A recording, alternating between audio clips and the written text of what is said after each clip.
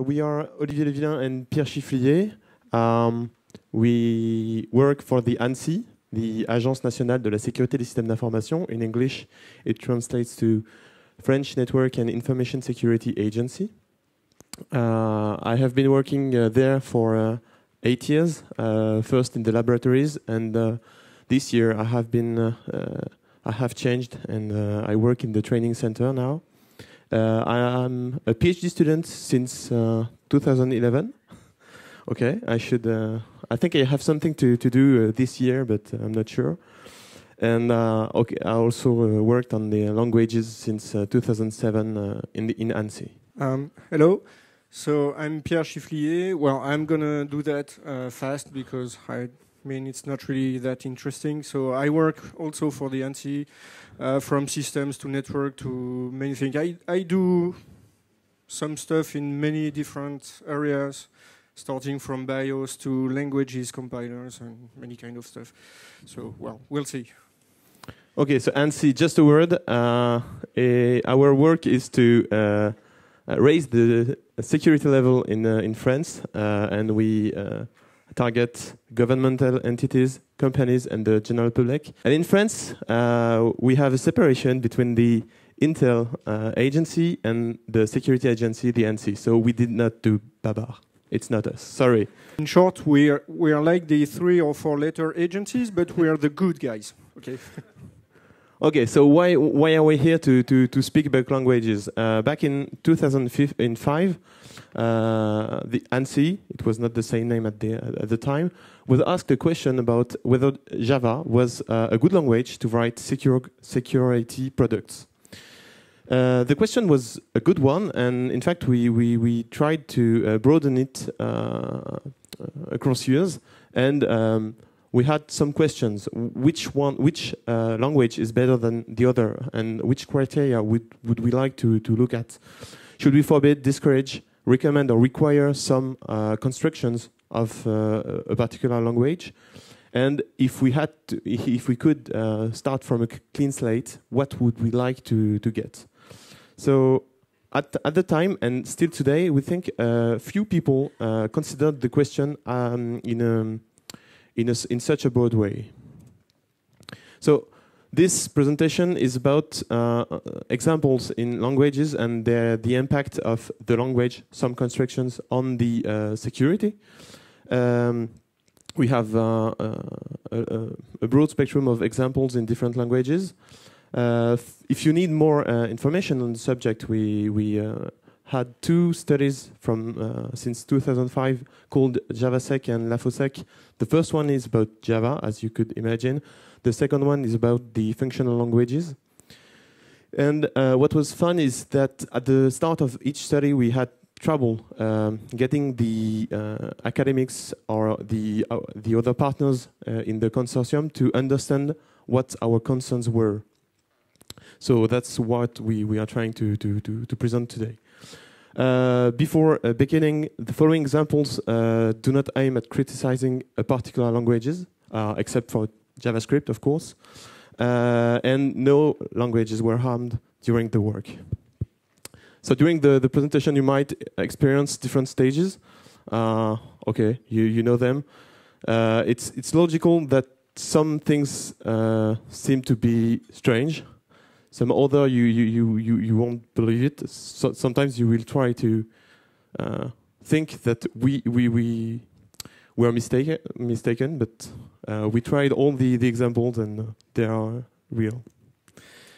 So first, some illustrations. It's most of the presentation is about illustrations, and we're beginning with the elephant in the room, JavaScript. I'll start by giving a few examples. So. Besides the serious question, is a language better than another to write secure things? We started to collect stupid examples in any language. So, there were stupid things across the internet. Internet is full of stupid things. We like that, so we started collecting them, and we started studying them to try to understand why that happens. And believe me, we are still not done with that. So, for example, in JavaScript, you have comparisons between things. Everything can be written in JavaScript. Everything. It's does not have especially a meaning, but it will get executed. The browsers or whatever always find a way to execute things. So if you write stupid things, like for example comparing a number and a character, it will say, for example, that it's equal. But if you do the same thing with another construction often used, switch, it will say the comparison, the same comparison will just not be equal. So this is a start of the wondering. How could that happen? Because that really means that the language is not really understanding the principles of mathematics correctly. Well, we can do more things with that. For example, if you compare characters to numbers, well, let's say it's true. If you compare a number to some kind of float encoding, it will say true also. But if you compare two strings, it will say that it's not. In mathematics, that means it's not transitive, that equality is not transitive, and usually when you're angry with mathematics, things can get worse later. We'll see some examples of stuff like that later. We'll start by very obvious examples. Some of the next examples have been found in real-life code, and some of them have led to exploits and vulnerabilities. So if these ones are very obvious, don't get impatient right now. You're going to have more intelligent examples. For the same thing, you can say, for example, the plus operator. You could expect that it's not really commutative, but you would expect it to be associative. So depending on the order you pass arguments with the plus sign, you will get different results. In one of these three additions, JavaScript decides that it must happen the numbers before adding them. In the other two, it decides that it must add the integers before appending it to a string. So this already means that there are something strange happening. So we're starting, well, testing more stuff. So we asked some stupid question about, can we compare anything? Yes, we can. Does it give interesting results? Yes, for some definition of interesting. So the equal sign means that, for example, if you look at the numbers on the diagonal, you would expect it to be true, except a few of them. But you can see that some values are not equal to themselves. That is a bit surprising. So the equality is neither transitive, neither reflexive. Amongst that, for example, an empty array is not equal to itself. So when you start comparing things, that gives interesting results. But the comparison is not only that. For example, we tried lesser on equal. Well, it gives even more interesting. It could even draw some kind of logo or whatever. But you have some stuff, for example, the -1 encoded as a string that gives interesting comparisons right now. We did the same for strict lesser and for greater than. And believe me, if you display this kind fast, you will see that you have values that are greater or equal, that are lesser or equal, but are not equal. Also very interesting. So JavaScript is a new branch of mathematics. That's pretty cool. Yeah, that was us tearing some kind of blood tears. You would find that funny until people decided that crypto in JavaScript was a really pretty cool idea because everyone has browser. Yeah, right. So you now have many implementation of very critical crypto operations, manipulating all your private keys that are done using this language. Please stop it. Do not implement crypto in JavaScript. We're going back to more civilized languages. Okay, first shell. So this is a trivial example of a bug if you write a comparison in shell. You try to compare what the user has typed to the secret pin code, and you used to think that only digits could be typed, so you use the dash NE operator. So what happens if you write the good code? It's okay. If you write a wrong number, it's okay. But if you write anything non-numeric or even the empty string, the access will be granted. So what happened here is that the exceptional case, the error case, was grouped with the else in the else with the authenticated case. So this is a stupid example, but bear with me. This, as a matter of fact, it's exactly one bug we had in GNU TLS last year.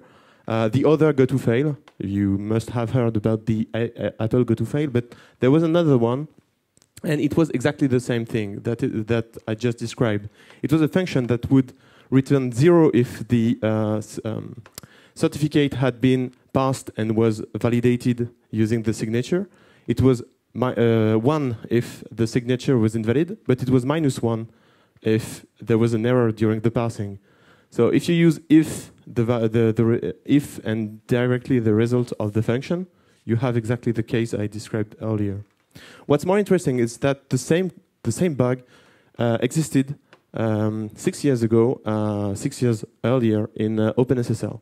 So you could say that developers never learn, but it's also that maybe the language doesn't help you.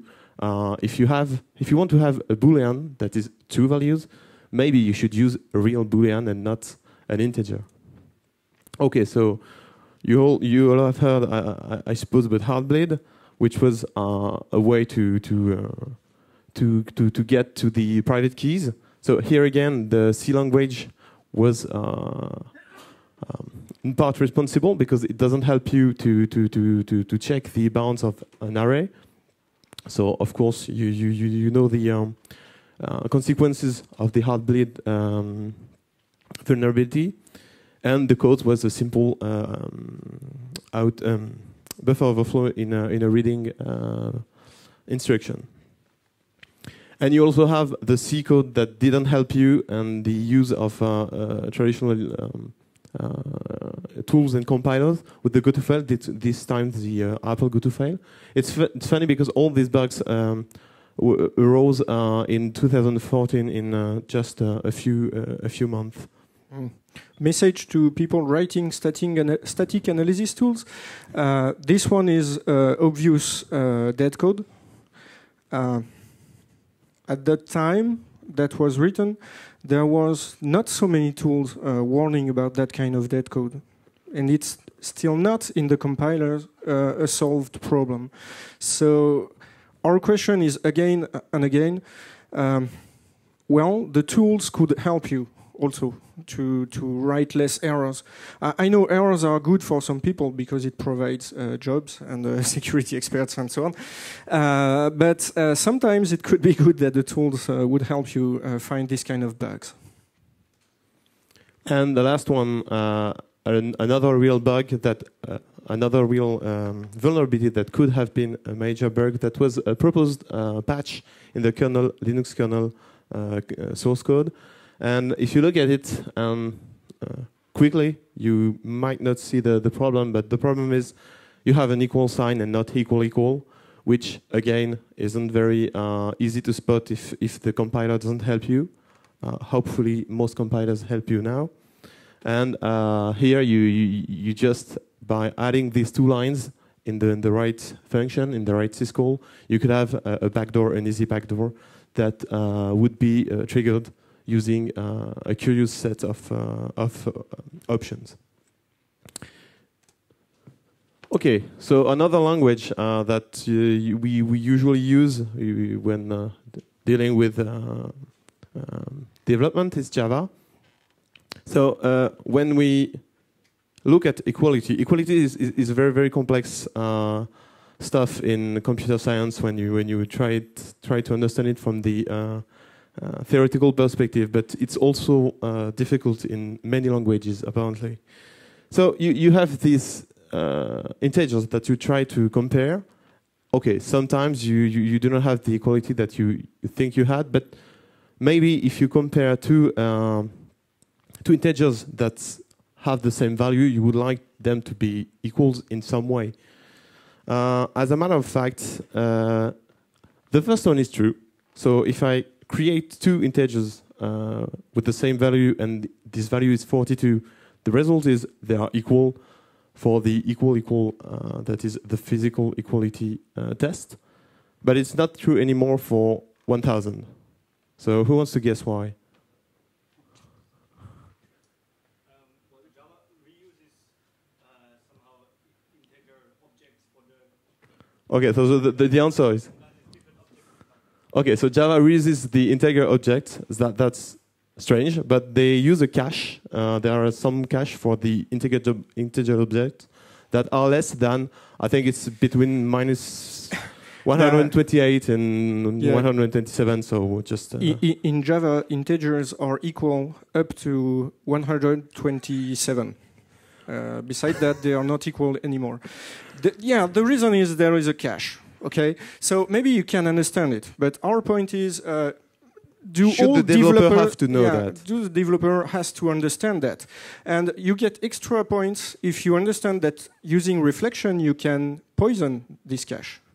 And using implicit conversions, for example, you can even poison any more things, like, for example, printing addition of integers, because they will get implicitly cast to the class integer, and then using the cache that would have been poisoned.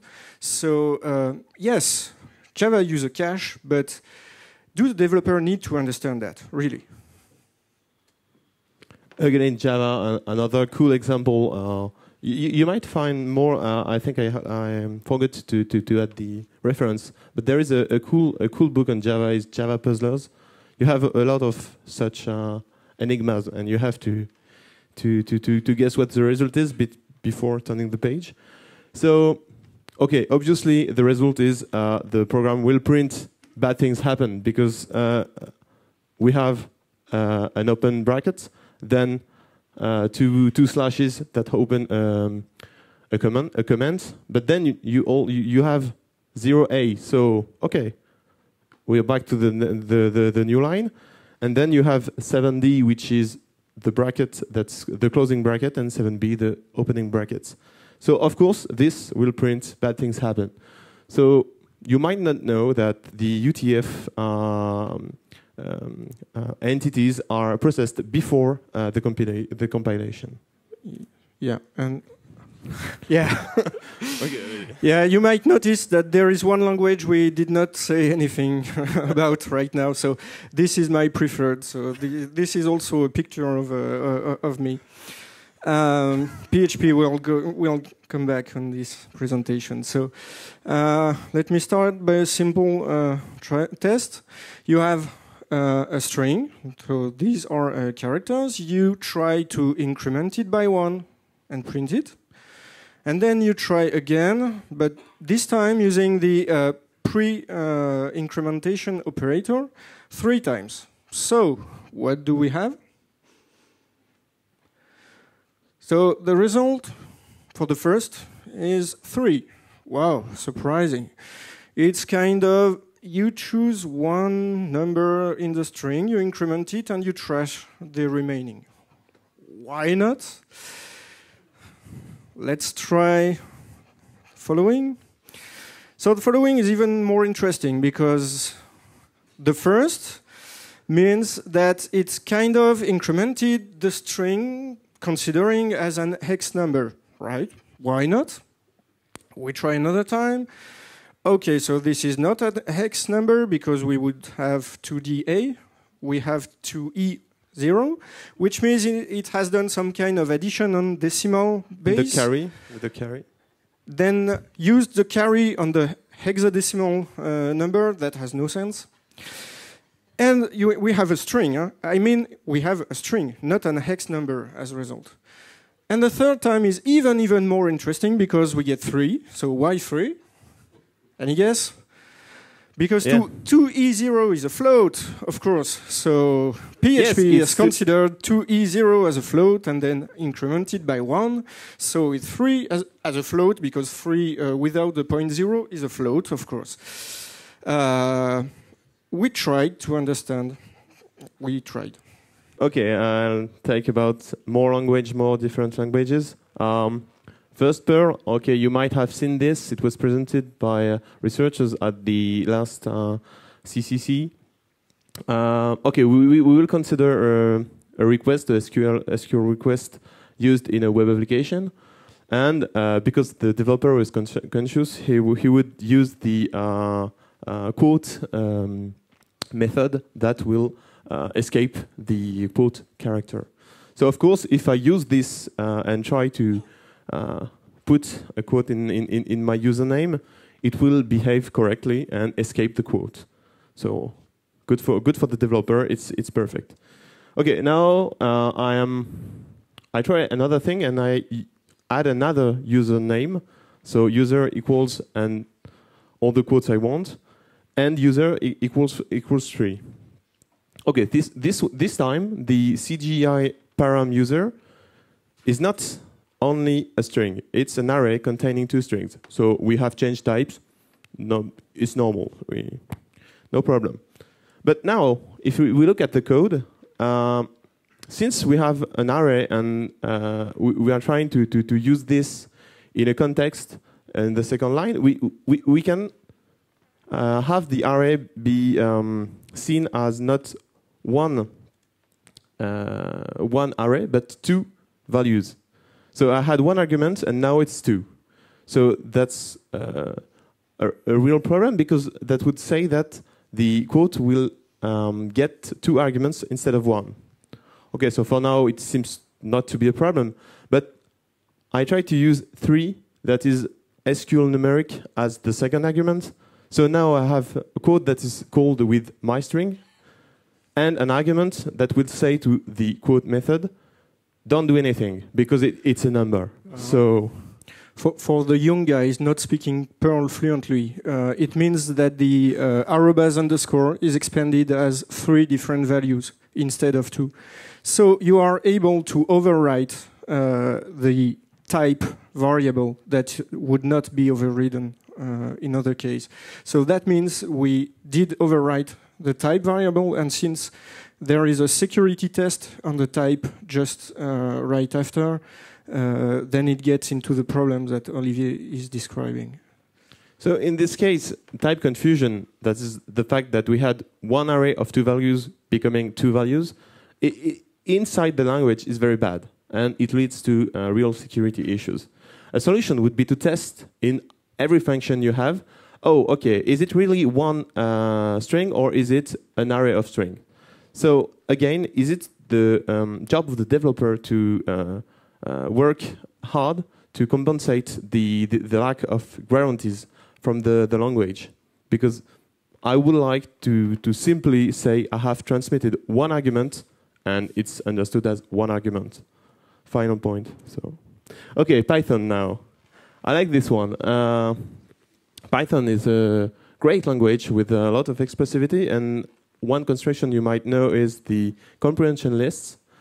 In this case, I have a simple comprehension list where I use the construction to add 1 to every element of a list. So the question is, if I write this kind of stuff, how what is S after this construction? Okay, it's 3. It shouldn't. It really shouldn't, because if you had done the same thing using map, which semantically is exactly the same thing, you would not expect this S to be defined elsewhere, to be to go out of its scope.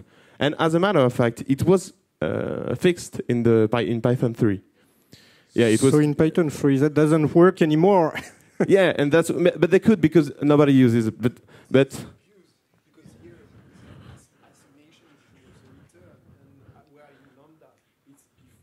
no, it's no. That is a local variable. if you show this to every computer science people they will say, okay, in both cases, S is bound. It's a bound variable, and they fixed it. They fixed it, so they believe it. Okay, that's interesting, but I'm shocked it was there in the first place. That's why I don't write Python anymore. No, it's not true. Okay, still in Python, you can use almost anything in an if to check if it's defined or if it's 0 or I don't know. So if you write some code to check that you have a start time and end time and the current time is between both of them, you might want to check that the arguments are defined. So you use if start time and end time, and then if they are both defined, you will compare the current time with them. So if I use this with today, if I could do this today, you can do this on your laptop with this function, and I use start time equals to 11 p.m. and end time equals to midnight. What should it return? It should return true, of course, because midnight is false. Midnight is false. So the if in line 3 returns false, and I go directly to the last line. So that was interesting because it started a long discussion on Python mailing lists. So okay, you have reference, and we will put the slides if you want to know more. Okay, well, this one is more fun than really. We didn't try to make it really a problem in a complex context, but it's interesting that if you have a tuple with containing an iterable and you try to update the iterable inside the tuple, you have an error that say no, you can't do that, but it's done. It's done nonetheless. The variable was modified. So we're speaking to security guys, right? You know that it could be interesting to make tests before doing the action, right? That doesn't. Of course, this example is not a security problem, but it shows that there are really strange things happening in the Python engine. Oh, okay. Sorry. Okay, and Ruby. In Ruby, you have two functions open that seem to do the same thing, or almost. That is open a file. And there is just a little quirk that is the first one, the kernel open. Okay, I would have thought it was file open, but also allows you to use the pipe as a first character in the string. So if you have a file name beginning with a pipe, the idea is to execute the command, and the open result is the standard output of the shell command that resulted in the pipe in the command. So this means that if you have a file with a name beginning with a pipe, depending on which module you have open, be it kernel or file, you will have a very different results. And this, as a matter of fact, it's resulted in I think in several CVs in I don't really recall. I think it was in FTP servers or HTTP servers that would use the output to create a file. That is, when you wanted to save a file, it would use the file name you got from the internet, and using the open, it would lead to code execution. Yeah. Also, please note that the function reading the pipe and interpreting it is kernel.open, not file.open. So it means that the function that aims to be the closer to the kernel as possible is the one doing the higher level stuff. Interesting, also. Yeah, right. Yeah, I can't say it's me that time. Well, we'll it's Halloween tomorrow, I think. No. We'll be trying to get people mad at us in almost every language. So if you're still not mad at us at the end of this talk, we have a problem. But still, PHP, really interesting. This is a commonly used module, right? A very commonly used module to upload files. But it has a very interesting way of fixing the integer overflow, because in case of 32-bit host, an overflow can happen, and then size can be lesser than 0. Then the way to fix it is to do some kind of black magic, adding 2 times PHP int max plus 1. If someone has an explanation, please raise the hand. I think the fact that it's 2.0 is to make it be a float. Yeah, I think it's trying to make it sound like a float, so the overflow does not happen, and then returning it. And I don't know how it will get interpreted later, because, okay, it was a float, but it can be interpreted as an integer. Oh, hell. Whatever. This code, if you search substring of that in Google or whatever, you will find tons of real-life projects using that. And if you return the two operand, I think you will have another result. Yeah, if you switch to the operands, maybe we will have something different. Yeah, sure. That's the beauty of it.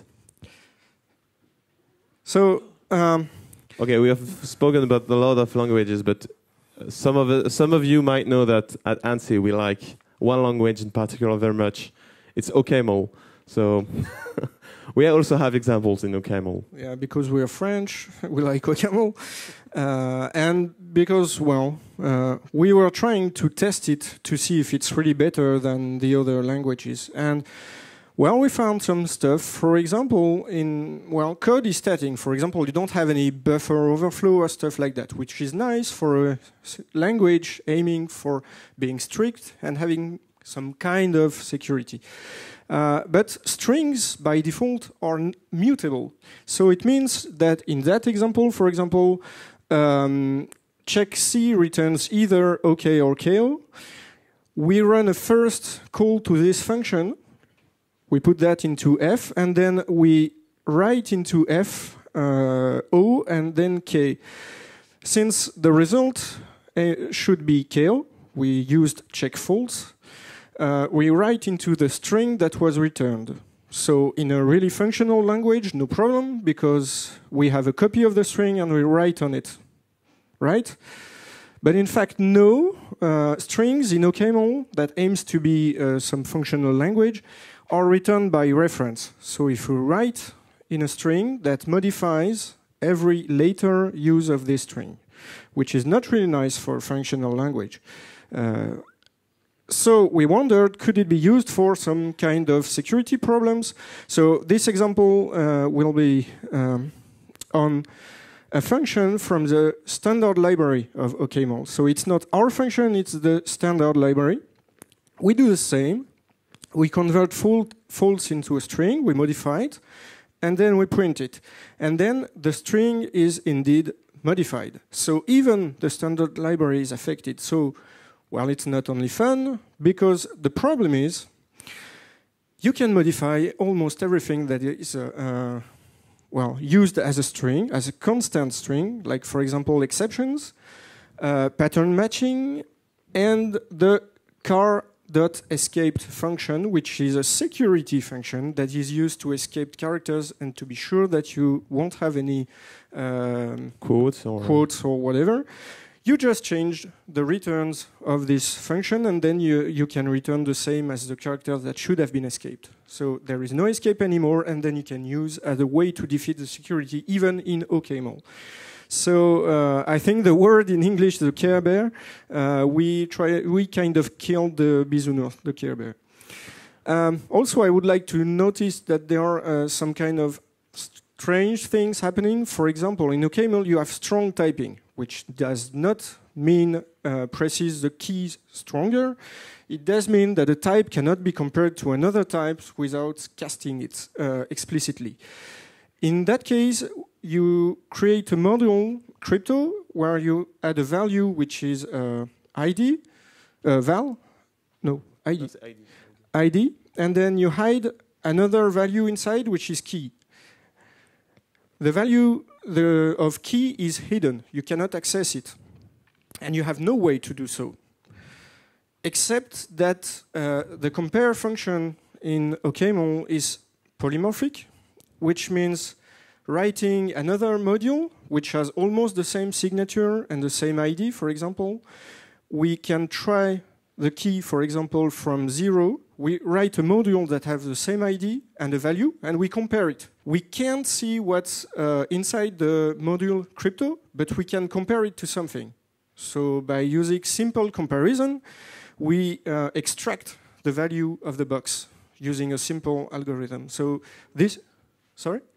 No, you can't. No, because you have the comparison, so you can do a dichotomy.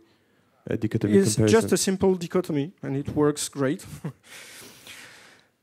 Also, I would like to emphasize that for a language that aims to be strict, it has a really annoying problem. On 32-bit machine, it does not handle integer overflow, and there is no exception, no whatever. So for a strict language, that is a bit annoying.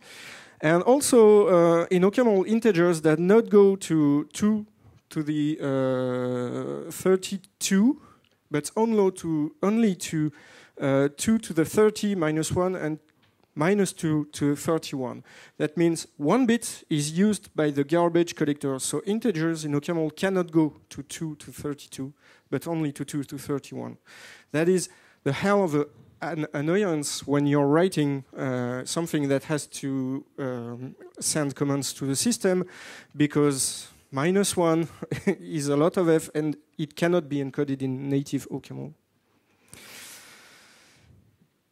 And every integer is signed. Well, oh, right, okay. So it's really not me this time. So why do we care? Well, let's play a simple game. We do hashes of random strings, or not so random, and even a SHA-1. You shall not use SHA-1 anymore, remember. But anyway, neither MD5. So the equal function from PHP is kind of the same as JavaScript. It's great. It has nice features of doing whatever crap it wants to. So are some of these strings equal in respect to the equal comparison? Some of them, none of them, all of them? So the answer is D, all of them. As you can see, the hashes are not random. They have a specific writing form. There is a number of zeros, there is an E, and there are some numbers. No hex, no ABC, A to F value. Well, PHP has a really interesting way of comparing strings, because we have strings on left and on right sides of the equal operators, so it should be compared using the string type. Okay, for anyone writing a compiler, when you have string types, you compare using the type. But PHP, before comparing strings, decide to test if it can compare it as integers before comparing it as strings. So all of them are true, and that leads to a certain number of real-world collisions. These are not real crypto collisions, of course. But this has led to some problems in a lot of PHP forums in the password reset function, because the password that was generated was exactly of the form just up of the slide. So any other password also hashed, giving the same kind of number, was working. You have a lot of real password working. And of course, PHP-BB was also affected, but it's kind of a feature of PHP-BB to test every new exploit before the others. Right? So now, well, we are laughing about the languages. We are making friends because they like their languages, and they're telling us that we are just annoying them. But what can we do now? Meaning, is it really the problem only of the developer?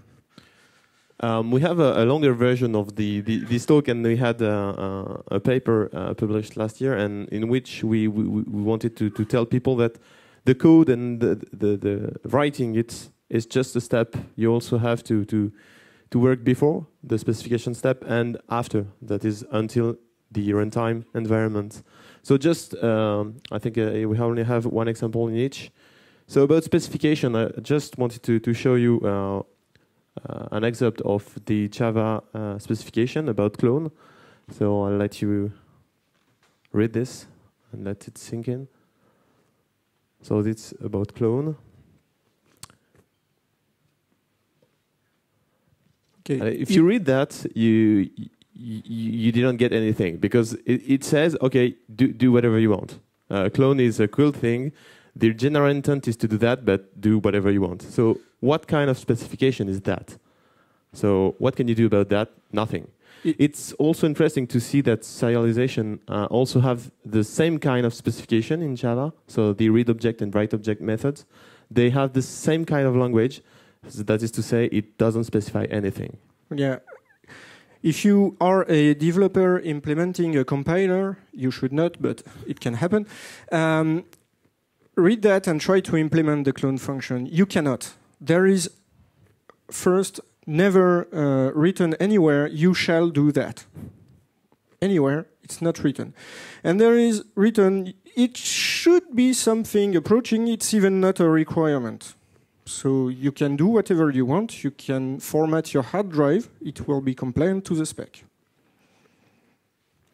And for the tools runtime, just an example of a C code that is funny, because if you look at this, if you write it, if you compile it, the first thing that will happen is that it will segfault. It's logical. It's only logical because you have a constant char string, and then you try to write inside. So, okay, it segfaults, but the compiler won't say anything in a lot of cases. And that's, I think it's inexcusable, because the compiler is producing code that it can statically know that will segfault. So the program is useless. This one is useless. But never mind, it continues working on it. So how do you what can you do to avoid that? You can use the -w write strings option that everyone knows, or you can use G++.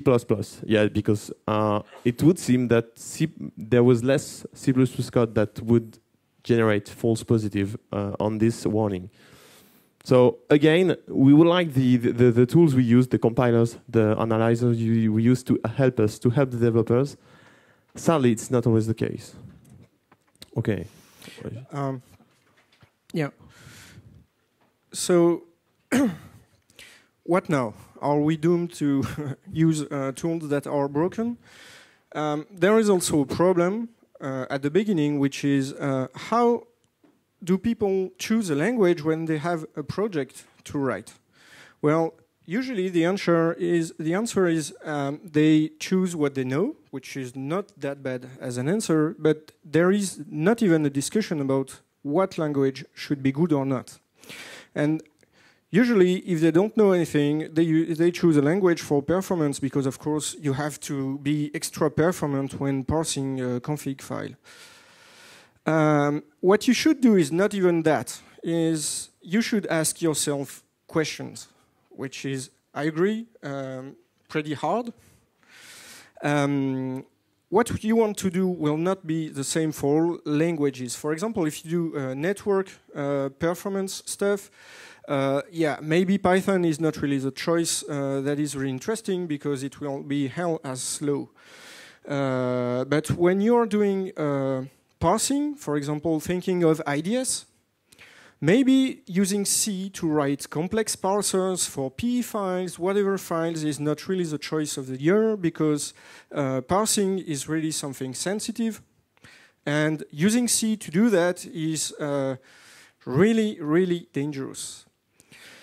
But you cannot use a language for everything. We are aware of that. So we cannot tell you, okay, there is one language you should choose for everything. That doesn't work. So this is a compromise. You have to think about it and ask yourself, do you want performance, do you want security properties or not? But really, the performance cannot justify everything. Also, the language should help you. I would add as a note that please, language developers, stop adding equal signs. I mean, there is equal, equal, equal, equal, equal, equal, and then we're going to count in powers of equal right now? It's stupid. So the language should help you. That should be something interesting.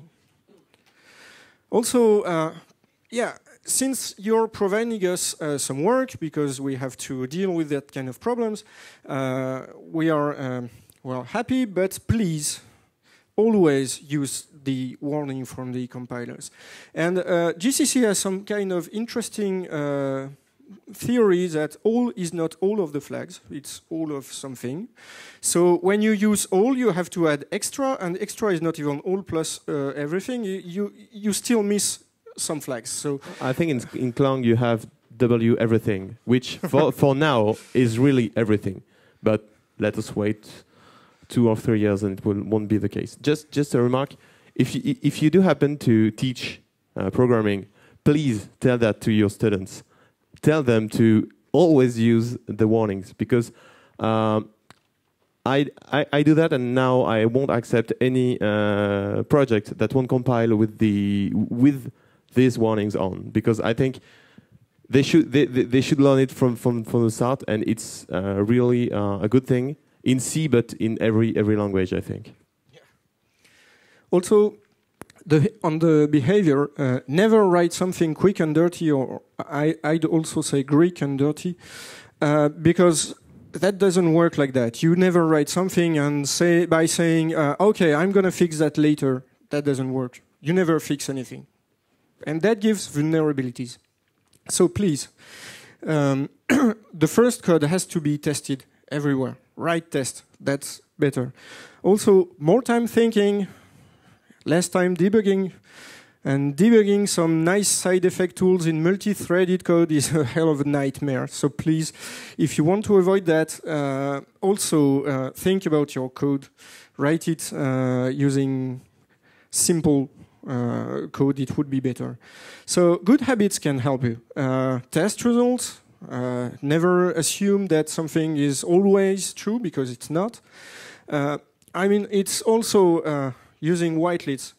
You can test, for example, that a value, if you expect a login name, you won't test for forbidden characters.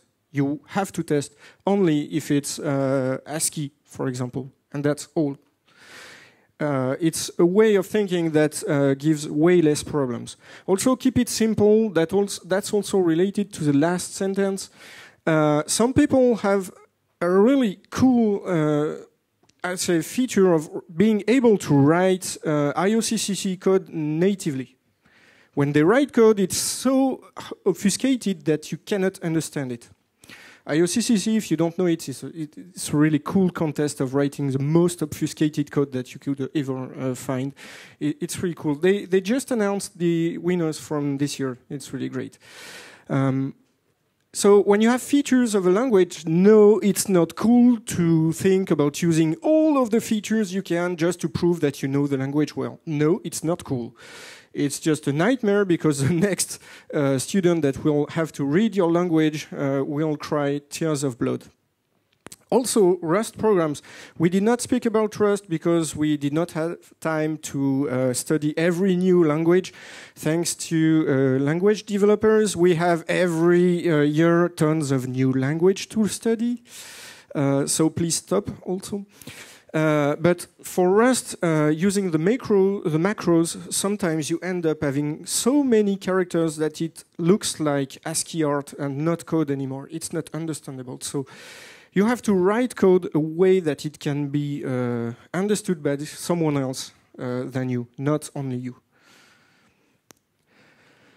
Also, we tried to study something which is, would it be pretty cool to use different languages in the same program? For example, if I take the IDS, well, you could do the parsing using for example, functional language, and the network-related stuff in a really fast language as C or whatever. So it's possible, it's cool, it works.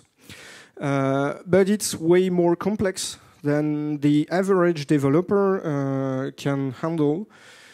Sometimes it's even more dangerous because it gives communications, whatever. Sometimes the modules that you have to use, for example, in Python, if you use C types, it's horrible. It does horrible things. GR security will shoot it anymore every time you start a Python language, because C types is trying to make some crap with your data. So sometimes, by using different languages, you have the problem of the communication between these languages. And now you have even more problems than when you started. So it's a pretty cool idea, but hard to use it, really. So I'd leave the conclusion to Olivier, but well. Okay, we have been a little more chatty than I expected, but okay, sorry. Programming language, we think they have an impact on software security, and not only because you use this paradigm or the other one, but because there are a lot of things to take into account. There is no silver bullet in languages, but you have to know them. We would like to have tools that help us. And what we think is that to be a good developer, you have to know a little on your language. And that is why I told you about teaching. And finally, I think in this regard, for now, our job is safe because there is a lot of interesting languages to study again. Yeah, and also you can help us because if you write code that is better, we would have less slides on the next presentation. This is only an extract of what we get on all languages. You can contribute. If you have examples of stupid things, please send them to us. We like new examples. But also, if you write bugs, please be creative because we always end up on the same bugs, and it's really annoying for us. So please write creative bugs and send us your examples. So this is something you can help us. Thank you.